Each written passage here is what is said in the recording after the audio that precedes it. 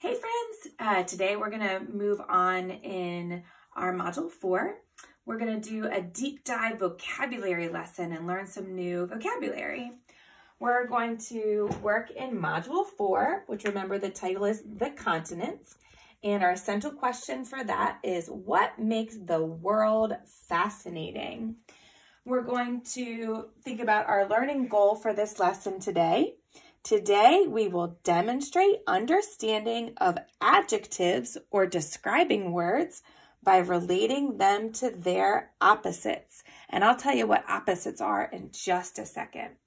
So let's have a seat here and look at our chart. Do you see our Lakeland lion? Remember, I'm going to be popping him in to different videos, so you be on the lookout and tell me where you see our Lakeland lion. All right, so what are opposites, friends? What are opposites? Opposites are things that are very different. They are two things that are as unlike each other as possible. Big and small are opposites. Now, why is it important to learn opposites? Well, it helps us understand the meaning of the word better. We're thinking about how the world is fascinating, and we can take a look into Rebecca Hirsch's book, Asia. And in this book, she uses adjectives or describing words to help us understand what makes Asia fascinating. We want to make sure that we understand those words. And so let's go to this first example. In Modern Marvels, it says the Burj Khalifa in Asia is the world's tallest building. It has 160 floors. She describes this building using the adjective tallest.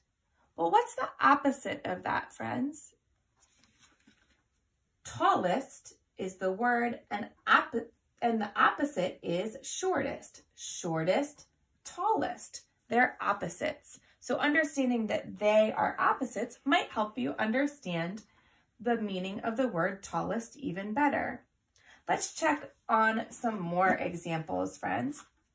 We're going to go to this page where Rebecca Hirsch describes the busy city in Asia. Most of the world's people live in Asia. Some live in busy cities. People shop at a street market in Mumbai, India. You can see that this is a busy market. What's the opposite of busy? If the people weren't there and it wasn't so busy, it would be calm. Calm, busy, they're opposites. All right. Now let's look at the monsoon page. Wild weather. Asia has monsoons. These are strong winds. So she uses the word strong to describe the wind. And then she put a strong animal in the text as well. What's the opposite of the word strong? If you are not strong, you are weak. You're right. Weak, strong. They're opposites. All right, let's look at page 14. Another example. Back here. The next sentence says, in summer, monsoons bring heavy rains. And you can see the rain coming down very heavy here. What's the opposite of heavy? It's light. You're right. So if the rain is not heavy, it's light. Light, heavy.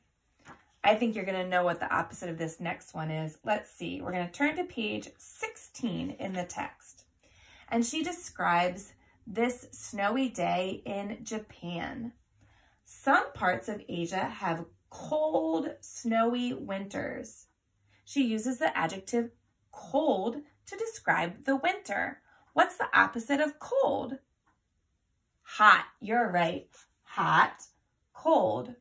All right, let's look at one more example, friends. We're going to go to the desert page. Asia has deserts. The Gobi Desert is dry. So she uses the word dry to describe the desert. What's the opposite of dry? Wet. Wet, dry. They are opposites. So it's important that we understand the words that Rebecca Hirsch wants us to know. It'll help us understand what makes the world so fascinating, what makes Asia so fascinating. It's going to make us a better reader and a better writer when we use them in our writing.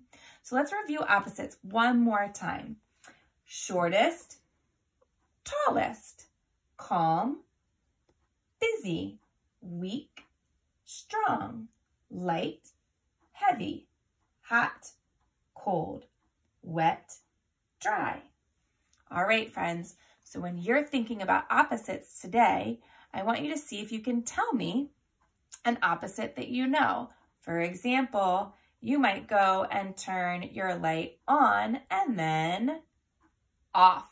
You're right. All right, friends, I'll see you next time. I hope that you think about opposites today. Bye.